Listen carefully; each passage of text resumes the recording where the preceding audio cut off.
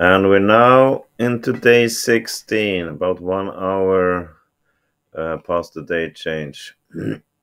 The attack on Kazakhstan is ridiculously simple.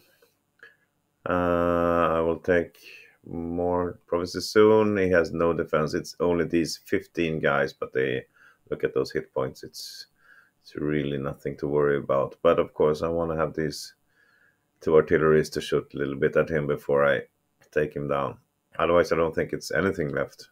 It's empty, empty. 1, 2, 3. He sent all he had at me, but they died like flies, as I said. And it's probably I'm going to take him. Well, it's distances, so maybe I don't have time to do it before the next day change. But maybe actually I can. We'll see. At least I will take the capital for sure in 7-8 hours or something. Yeah, I think I actually can take all of his country within the end of this day. It's 23 hours to go. Yeah, I can do it. I will do it. So no worries there. And I told Cameroon, did I tell you that? I'm not sure. I made a deal with Cameroon that he should invade Madras. So he get rid of his big army. And I don't know why he is just sending it around. It's totally empty, so he can just take it easy. And Madras is also AI country, so it would be easy for him. And I want him to be occupied with that.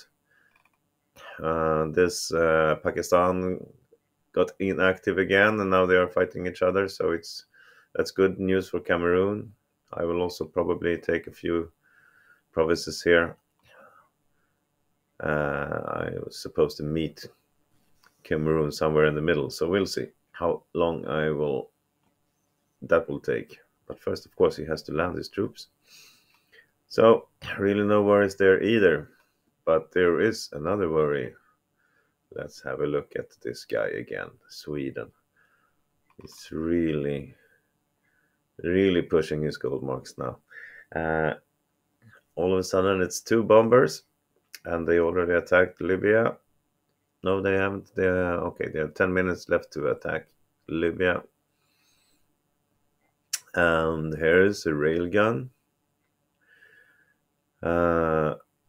Both the bombers and the railguns are not by far, but they are earlier than possible. Probably, I think I calculated 10 hours early or something like that. So he's pushing gold marks.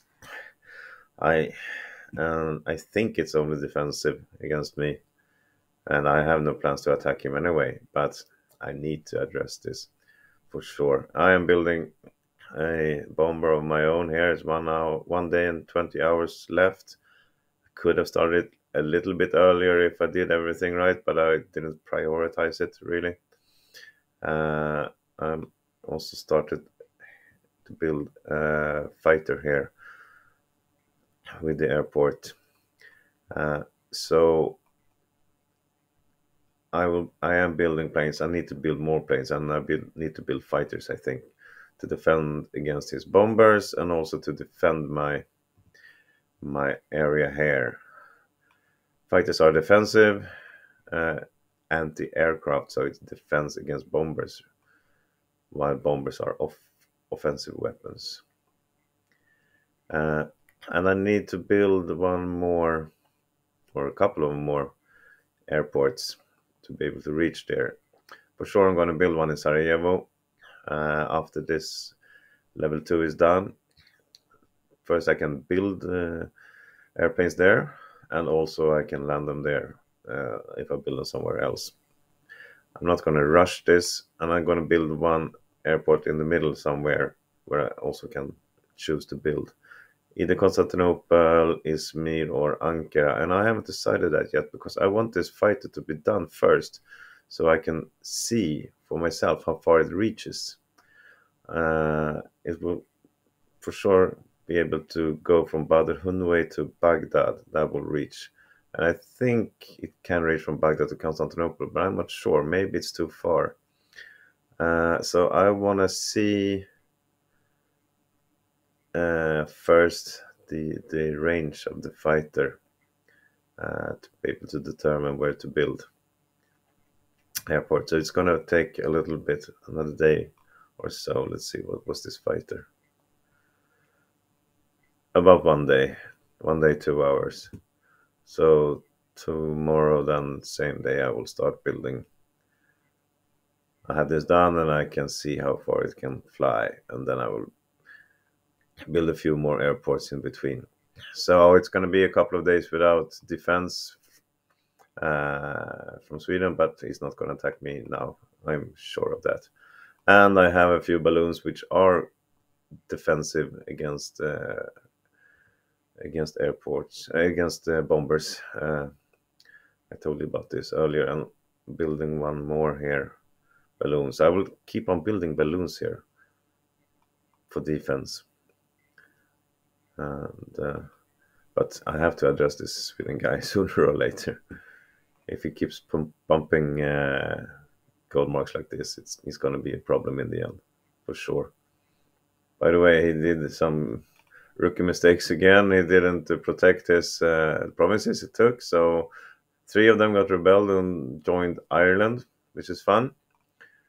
Which means he has to take it back, and then he will end up at war with Ireland. Probably he planned to invade Ireland anyway, but at least I know he's going to be occupied with that for a couple of days, so I don't have to rush to the front with my weapons, but I need to take it in my long-term planning. Defense against Sweden and outbuild him.